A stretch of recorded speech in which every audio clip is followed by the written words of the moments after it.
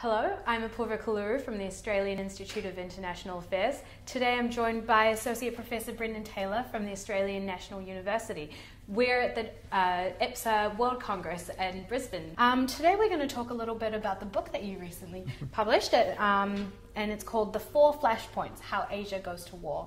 So Brendan, maybe we could start talking about, what the book is about, how you decided to embark on this particular book and why, and maybe perhaps the key takeaways from the book. Yeah.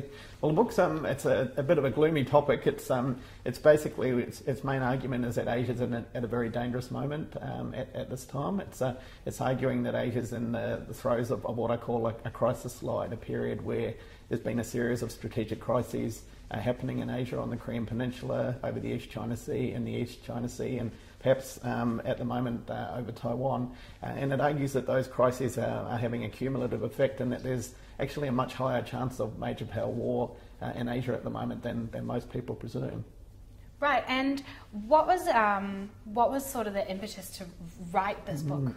Well, I suppose I wanted to try and tackle a really big research question, and I kind of looked around and thought, what's one of the big research questions in our field at the moment, and the field is one of those questions is about the prospects for war and peace in Asia at the moment. And I come from a discipline called strategic studies, and one of the things I'm supposed to do as part of my job is to kind of look ahead out into the future and try and anticipate where the big threats and challenges are coming from, and hopefully try and do some good to try and avoid those threats and challenges. So this book was really a very small effort on my part to play a small part in trying to address what I see as a very big challenge coming in the years and decades ahead. Absolutely. So, I mean, if you think that this is a big strategic challenge, why do you think it's being so widely ignored or not discussed as prevalently in the sphere? Yes. Yeah. I think there's been a real sense of complacency has crept in.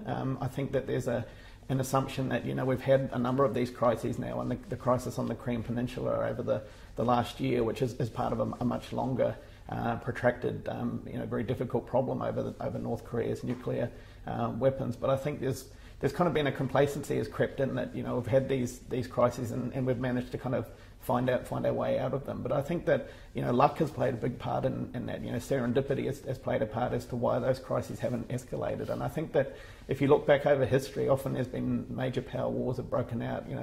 The First World War and the Second World War are two very good examples of that, where there has been a sense of complacency before them, and that complacency has actually resulted or been one of the major factors in leading to a major power conflagration. So, I mean, I certainly don't want a war to happen in Asia at the moment. I don't think anybody does. So one of the things that I hope this book will achieve is to try and waken up policymakers a little bit to the out of that sense of complacency that major power war could potentially break out in this part of the world. Right, absolutely. And do you think that perhaps another reason for ignoring this is because it hasn't affected us so directly, affected us in Australia and it affected Americans, these points of Western academia, and so that means that we can ignore it a little bit more? Or yes, certainly. And I think Australia's been very, very fortunate. We're often described as being the lucky country, and I think one of the reasons we've been so lucky is because we have been historically such a remote country,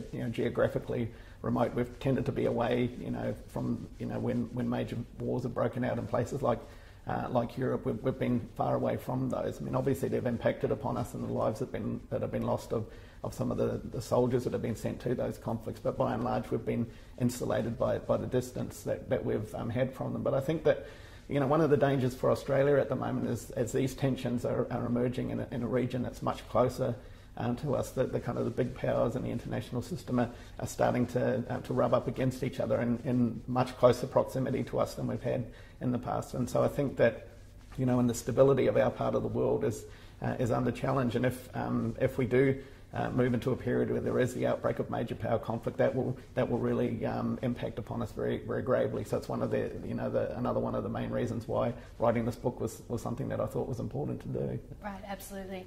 So the book is entitled The 4 Flashpoints, How Asia Goes to War. So can you just talk to us a little bit about what these 4 flashpoints are and perhaps how you came to these 4 themes or 4 points as the most important or central focus of the book? Yes, no, it's a great question, and the 4 flashpoints I looked at were the kind of the 4 traditional East Asian flashpoints that have been looked at for decades now: the Korean Peninsula, Taiwan, the East China Sea, and the South China Sea. But what I try and do in the book that's a little different than other books is I also look not only at these flashpoints individually, but I also look at the connections between them. And if we look back over the history of these flashpoints, many of them have got a very long history. In some cases, it goes back hundreds of years. But if we look at the period immediately after the Second World War, the San Francisco Peace Treaty that kind of brought an end to that war and saw the Allied powers make peace with Japan, it left a number of these flashpoints, in fact all of these flashpoints, unresolved. And so I argue that there is a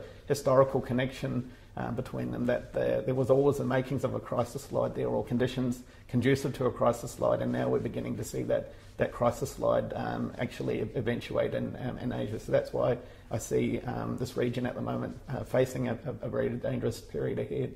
Right, so almost like a boiling point of... Yes. Yes, absolutely. Okay, great. Well, that was really interesting. Thank you so much for joining us today, Brendan, and for taking the time to interview with us. Yes. You can access more interviews from the IPSA World Congress at www.internationalaffairs.org.au. Thank you.